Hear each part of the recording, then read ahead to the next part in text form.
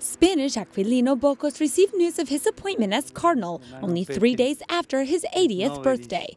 After a lifetime of service to the church, being cardinal is a new impulse for him. Para mí fue una sorpresa.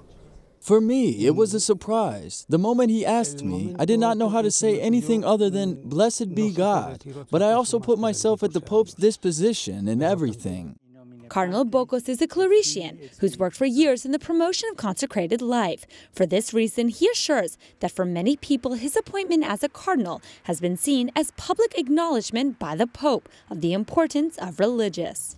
Ayer, por la mañana, llego a Roma, me encruzo con una religiosa. Yesterday morning, I arrived in Rome. I met with a religious sister, and she said, "We are very happy because you were made a cardinal. And you, we are all recognized as consecrated religious. At night, I receive a letter from a cardinal, and he says, I am very happy the Pope has named you cardinal because it is a way of recognizing religious life."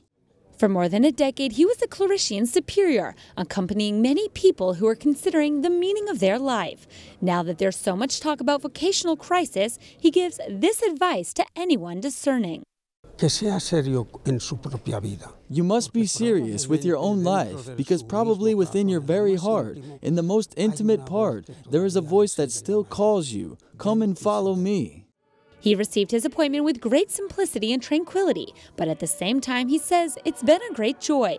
Because of the date it was announced, it was almost a birthday gift that Pope Francis gave him.